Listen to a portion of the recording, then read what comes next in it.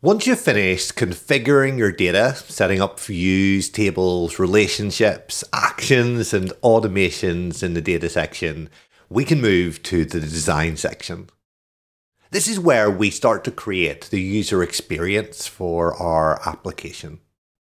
Budibase helps us to build single-page applications where we help our users turn their data into action. These applications are split into screens, each defined by a URL that we're able to navigate between. Each screen is made of various components.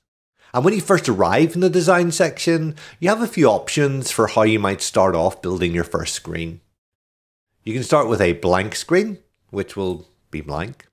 You can start with a table screen. Now, table screen will look at any tables that you have defined in your data and build a table from that. So if we wanted to create a table for our appointments, we then get to choose how we want to manage our rows. Inline, so that we can just treat it like a normal spreadsheet. Side panel, where we'll slide out and have a form that our users can fill in. A modal, where it sits on top of the content and we're able to edit it through a form there as well. Or a new screen. If someone wants to update their row, we'd move them to a new screen. I'll select side panel for now and click done. All of our screens have drag and drop capability now. This is the desktop view, and I can see that I've got the create row button here. I might want to move it down there, maybe have them below there. I've got control over how I lay this out.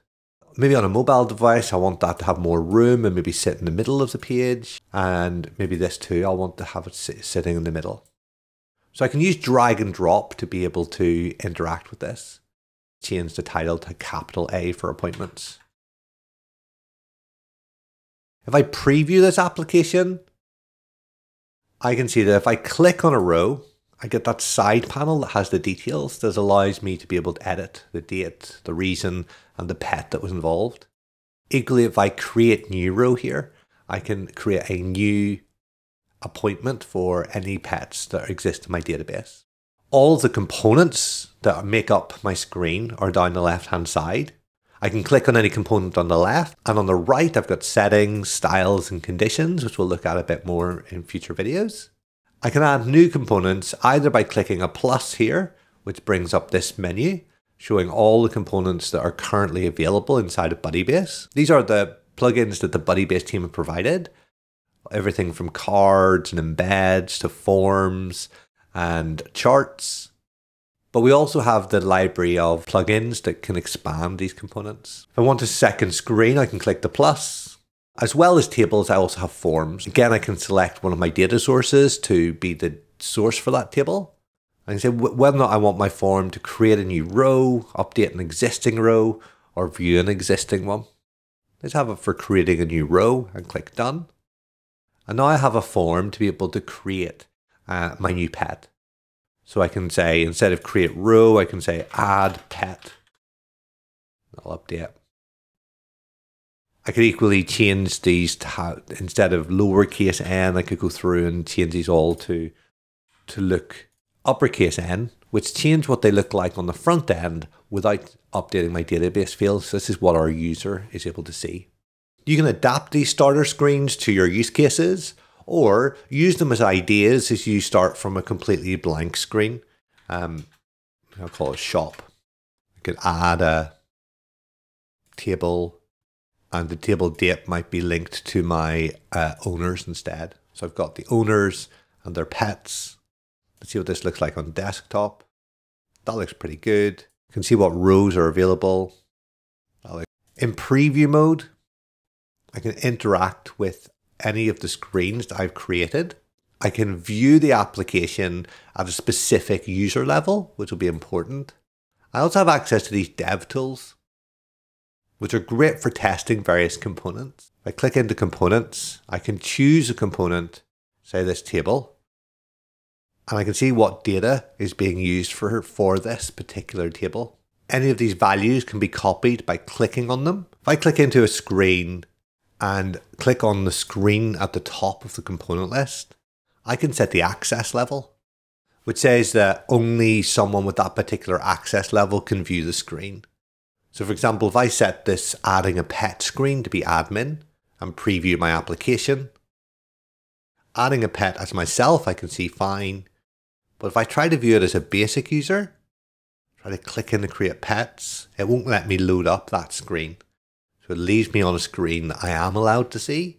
When I try to click into a screen that's not in my access level, then it's going to stop that from happening. In this section, we can also decide which screen is going to be our home screen. So the appointments table, I'm going to set as the home screen.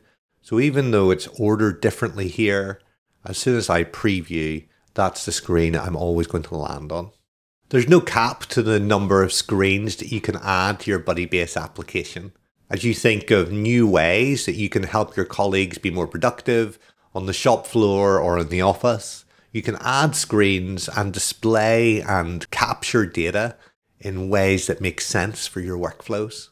Coupled with the capturing and the display, we can trigger workflows in the back end, have automations for when particular things happen inside of our applications, and summarize our data in charts and tables. When you've built multiple screens, you'll want some way to be able to navigate between them. Now along the top here, we have a navigation bar, which we can access from any of the screens looking at navigation. These links are automatically generated when we create new screens. We can remove them. We can add new ones if we'd rather. And we can edit them to say where they should point to and which access level should be able to get them. We can also decide whether or not we want the navigation to appear on a particular page. Sometimes for a data capture form, you might want that form to be the only thing that users see and not be distracted by other things that are going on. By default, on larger screens, it spreads across. On smaller screens or on screens where things are a bit zoomed in, we get this sort of burger menu where things pop out. Each screen has its own URL, which is set when we create the screen, but we can change that and we can change what the navigation points to. This could also be dynamic, so if we wanted to include an ID or something else in the URL that then could be used for lookups, we'd be able to manage that. These links don't just have to point to screens inside of Budibase. You can absolutely have them point to some external website so that those links are in one meaningful place for someone to be able to view. So now clicking on shop, confusingly in this case, takes me to the Budibase doc. And the other option we have is to open sublinks. So if you wanted to group together, so we have maybe Budibase links, and we maybe would have the main site and the documentation.